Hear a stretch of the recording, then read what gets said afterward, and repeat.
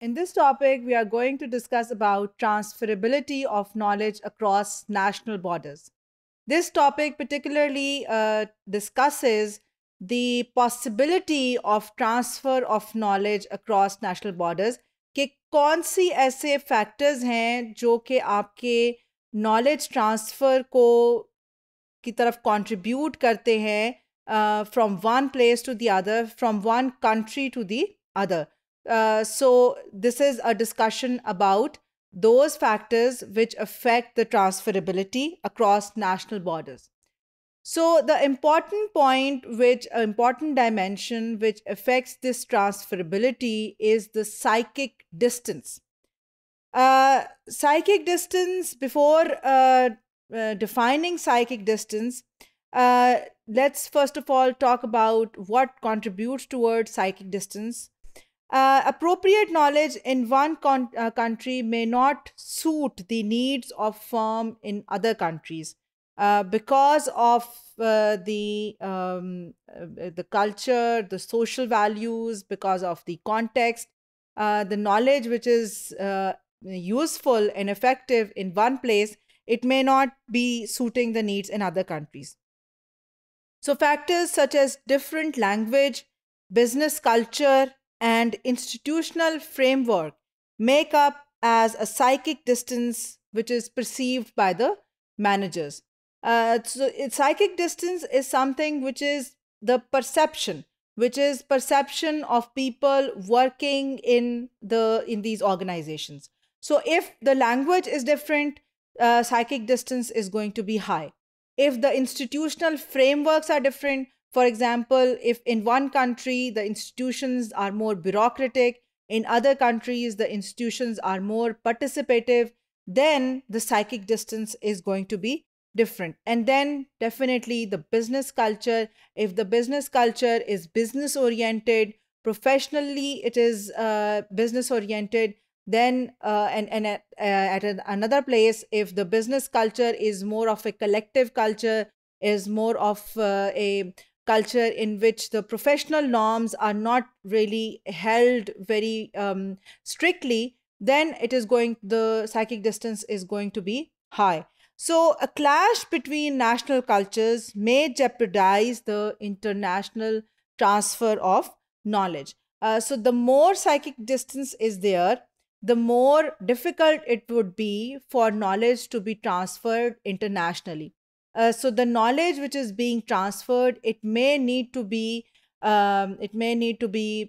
changed, adapted, adopted according to the different context, and evaluating what are the differences between one culture and the other, and how much is the psychic distance between one culture and the other. According to that, the knowledge has to be transferred, and the human resource managers, they need to take care of this thing, that how much is the psychic distance while trying to transfer knowledge from one place to the other.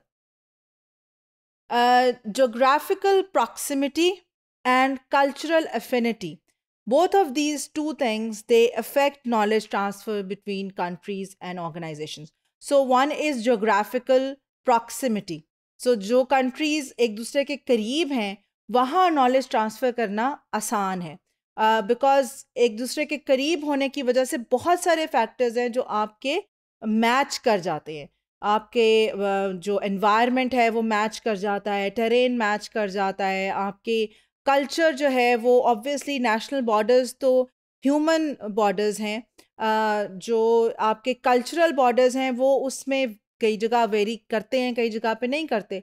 सो अगर geographical proximity है, जो countries एक दूसरे के पास हैं, वहाँ पे knowledge transfer जो है वो आसान काम है, बजाय इसके कि जो जहाँ पे geographically जो located who are far located from each other, over there the knowledge transfer is something which is difficult to do.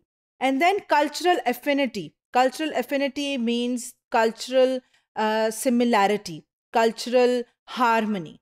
So it is possible that two countries, they are geographically located alongside each other, but they are culturally different because of some factors which affect the culture of that place. So both these things, geographical proximity and cultural affinity, they would affect the knowledge transfer in these organizations. Theoretically ये कहा जाता है कि किसी भी knowledge को एक जगह से दूसरी जगह ट्रांसफ़र करने के लिए ये ज़रूरी है कि जो कल्चरल एफिनिटी और जोग्राफिकल प्रॉक्सिमिटी ज़रूर होनी चाहिए। लेकिन जब हम हिस्ट्री ऑफ मैनकाइंड को देखते हैं तो हम ये देखते हैं कि knowledge is like it is like cross fertilisation of ideas. So from one place, जैसे क्रॉस फर्टिलाइजेशन प्लांट्स में होती है कि पोलन जो है वो एक जगह से उड़ता है और दूसरी बहुत दूर किसी जगह पे जाके तो फर्टिलाइज होता है, और वहाँ पे जो है वो प्लांट्स वही वाले जो हैं वो डेवलप हो जाते हैं, फर्टाइल ग्राउंड उनको मिल जाता है तो वो वहाँ पे बढ़ना शुरू हो जाते हैं। इसी तरह से नॉलेज जो है उसकी it has the same qualities. It cross fertilizes from at great distances because it is something which makes the human mind curious to know about different things from different areas of the world.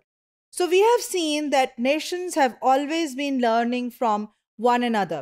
We keep on learning from nations which are existing at the same time, at the same cross section of time, and we keep on learning from nations from historical perspective as well.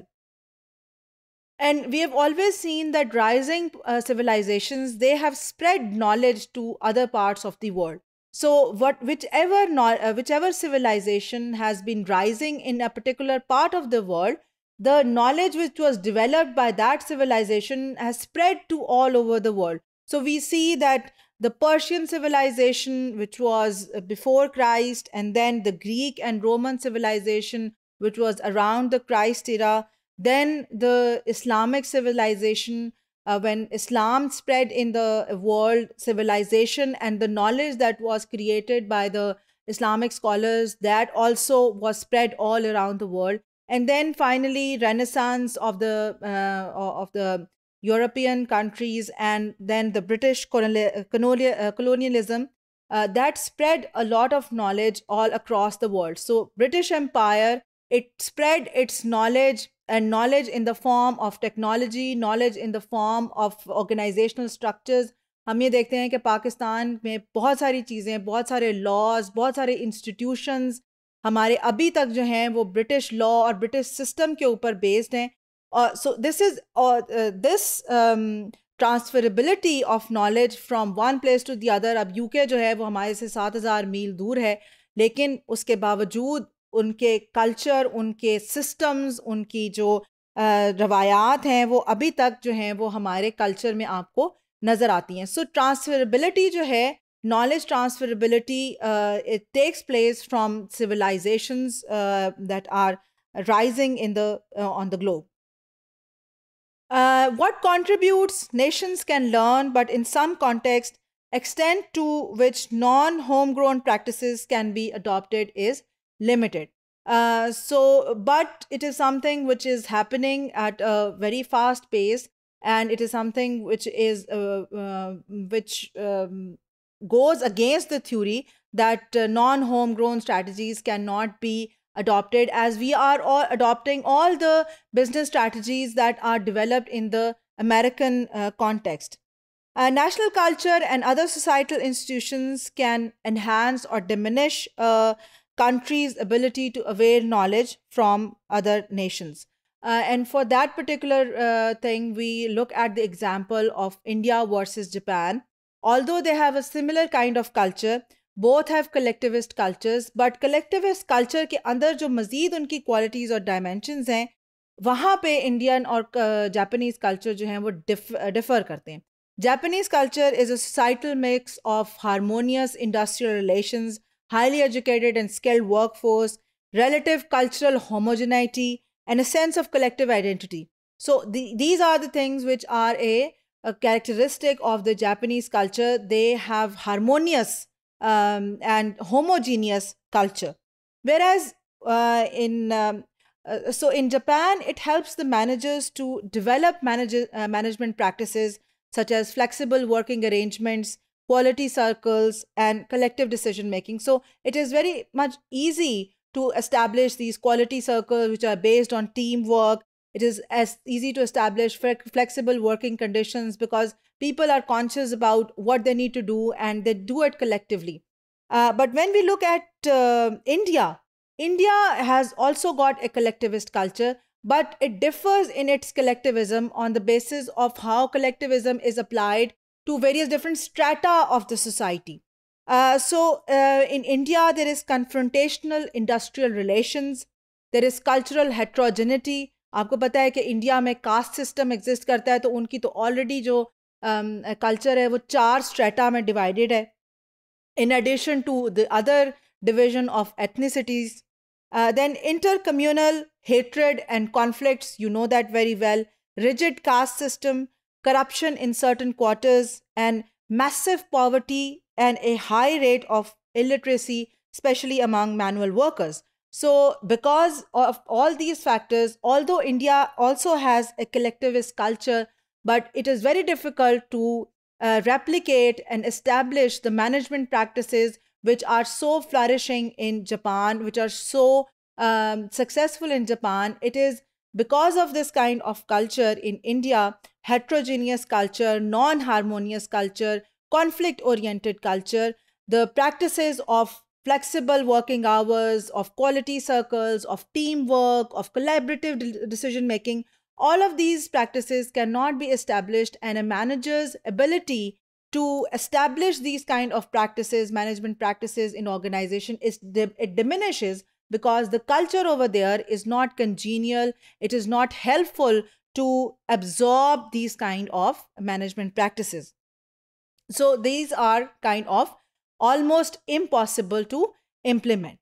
So that is how the national cultures of different countries, they can affect the transferability of organizational knowledge, which is management practices are also part of the organizational knowledge. So it is difficult to transfer such kind of knowledge from one culture to the other because of their differences in culture. So cultural affinity and geographical proximity are two important things which affect the transferability of knowledge within different national borders.